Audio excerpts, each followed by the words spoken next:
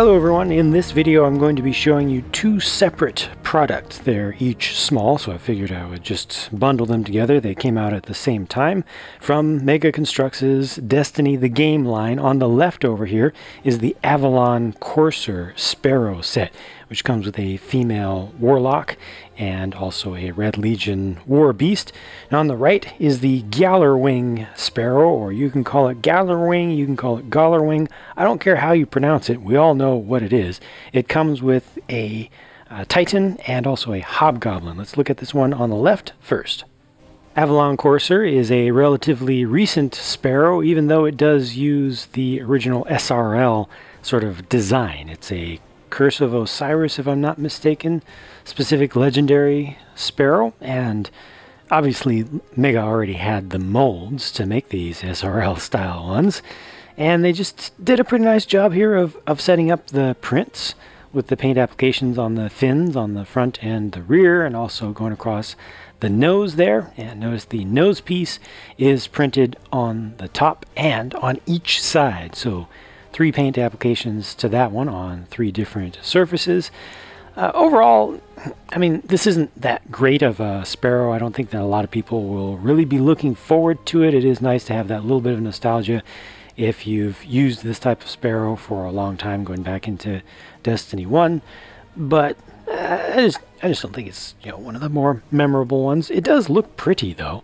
Has nice colors if you like the blue hues used here. This is also a print back here on the tail, and otherwise it's done just the same as all the ones that they've done up to this point that are based on this same design.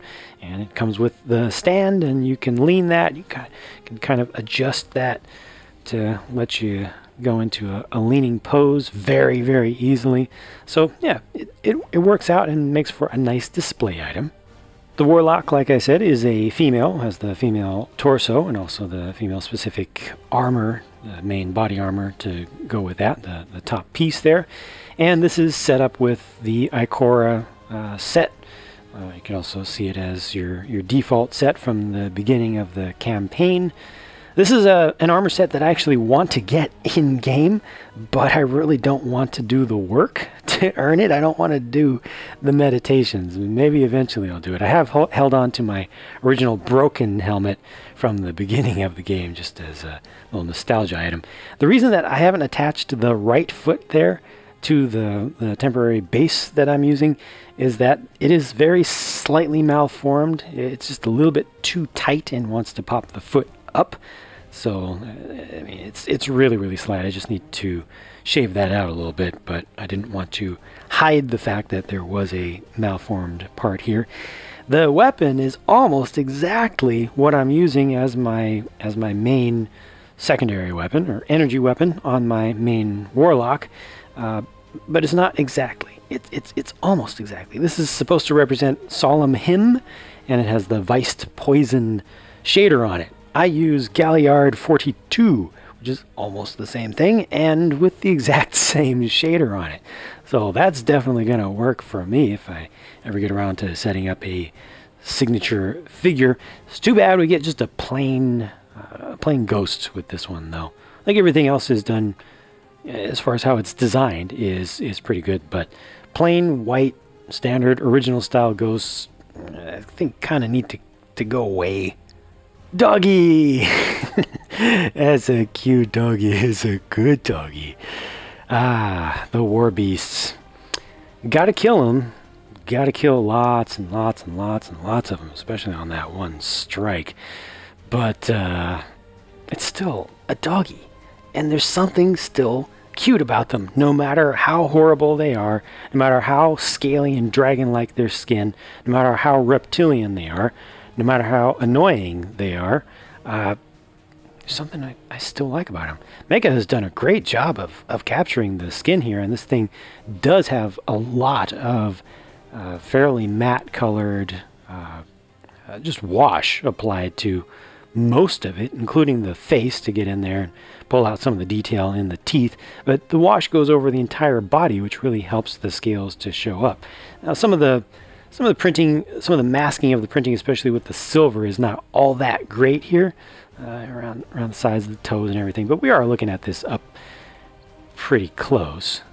But overall, I'm pretty satisfied with the look of this thing. Its range of motion is okay. You can rotate the head around. It's on a ball joint. It's a little bit sticky there, but you know, you can get kind of the looks that you want out of that. The arms / legs are able to go back and forth, and you can also kind of splay the front ones. You got the 2 axes of motion there. The kind of claws have bar-shaped holes in them, or indentations, so you can, at least at the front, so you can attach those to bar-shaped things. And then at the back you have anti-studs, so you can put that onto any sort of plate. So they give you good options for attaching it to things, and the rear legs are just attached with ball joints, so relatively limited motion there, but still stuff that you can do.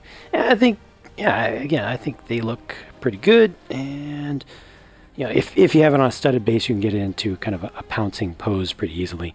But I can also, I believe I can get this to balance. Let me get it. And magic of editing. No, I was not able to get it to pose on just 3 legs on flat ground. Unfortunately, wasn't able to get a balance out of that. One other thing that you can kind of adjust in terms of its range of motion are the spikes back here. Those are kind of nicely hinged there, kind of just naturally the way that they're pinched around the back, whatever you even call these pieces back here. Shoulder blades, kind of, maybe, but yeah. I like the little thing. Not quite as posable as I would prefer, though. Onto the second set here with the Gjallarwing or Gjallarwing or however you choose to pronounce it. Again, I do not care about the pronunciation. Whatever works for you is all good. We know what we're talking about because we're looking at it. And it's difficult for me to be objective about the Sparrow here because I really didn't like the thing in-game. The iron version was okay, was kind of tolerable to me. I understand that they were trying to go for an over-the-top ornament, basically, for the SRL style. And you know, they did that, but I don't know, it just didn't ever work for me. As for how Mega has done in converting it to this form, I think they've done a pretty good job. I think that the color, the base color of the plastic is just a little bit too plasticky, and I know it's difficult to capture the proper color that gives you enough detail in the creases. I think that's really what's missing most here to me, is just like little fine lines to show you crispness in the corners and everything. You know, this looks like it's made of plastic, especially those 2 large pieces on the front. Beautiful paint color though. That bright gold is really nice. Not so much the much darker gold that's used for the print on the nose piece there. The print itself is good, but it's just, you know, it's much darker, and it almost looks like it's in shadow compared to the rest. And then you also get a different color, or they use a different color for the plastic and paint applications on the Titan itself. So at least 3 different gold colors here. It's not all that bad looking to me. None of them are particularly bad golds. I think that the one that I like the least is the one used on the nose. 2 different colors used for the exhausts back here. And again, it's on the same type of stand, so you can lean that around and everything. And, you know, obviously if you had this Sparrow in Destiny 1, if you really loved it and enjoyed it very much, then this is a really good collectible that should bring you some good nostalgia.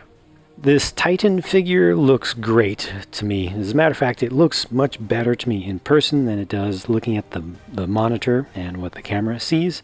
The color match between the plastic used for the shoulder armor and the paint used for all the other gold pieces here looks closer in person than it does from your exact angle right now. Like some of these angles around here, it starts to look a little bit more the way it does to me in person. Like around here, see, the match is pretty close. It's not perfect, but it's way better than what I'm used to on small toys.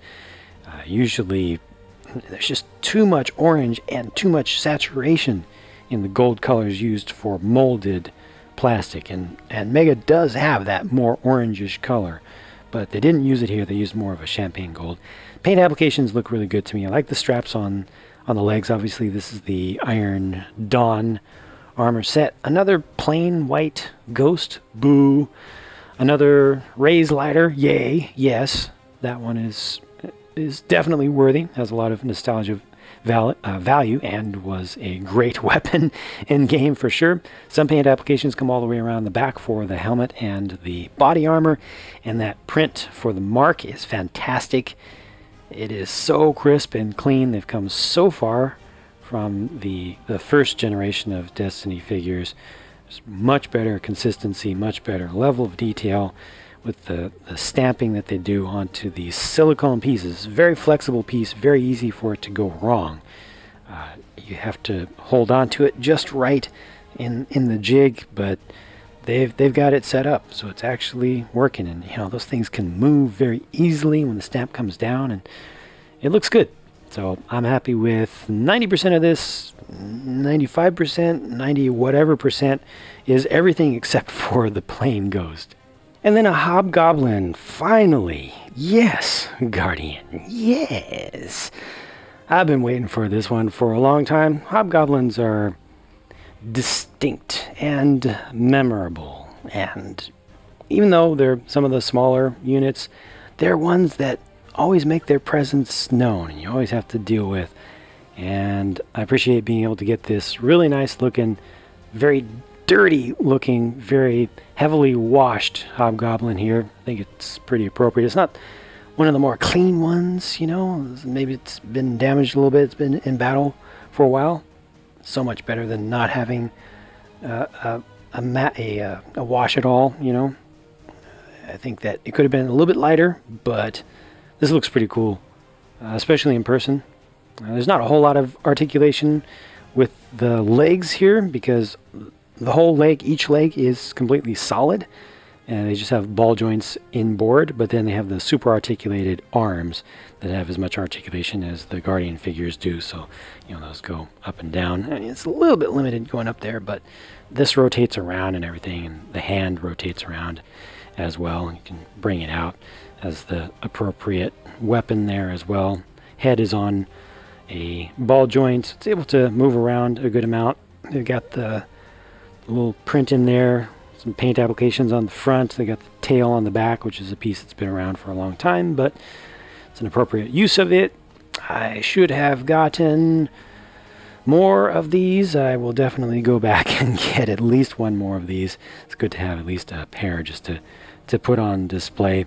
Yeah, pretty nice. I think the only thing that would have made this better would have been the ability to just extend up the head a little bit for that initial startled look that they get when they're, you know, when they're sleeping basically, and then they initially discover you and they start to go aggro, because this one's not able to get the head up quite that much, but it's fine. I'm definitely very happy with this thing. Just looking for things that I don't like about it, but overall I like most of it.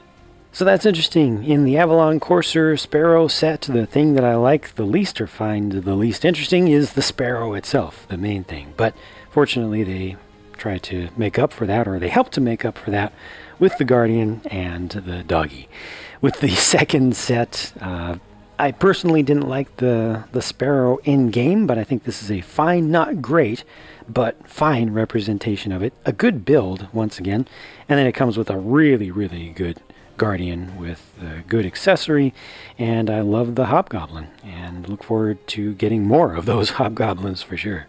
That does it for my look at these two sets though. Thank you very much for watching, and I'll continue to look out for any new products as they become available. Again, as I always say, I don't live in one of those very, very rare special places that actually get stuff when it's released, so I have to wait and wait and wait and wait and wait, and sometimes I get lucky, and most of the time I don't. So I'll keep trying, and I'll keep bringing you reviews when I can. Thanks for watching. Talk to you again soon. Oh no!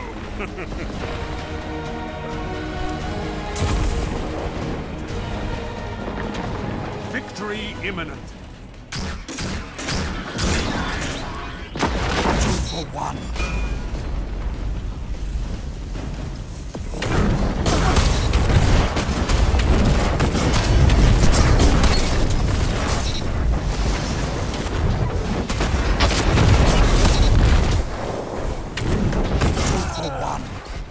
Only 1 minute left.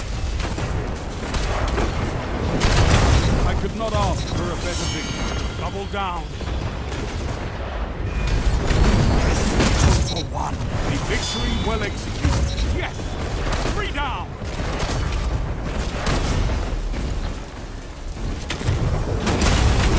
Double down. Sound tactics bring victory. 3 opponents down. Fantastic work!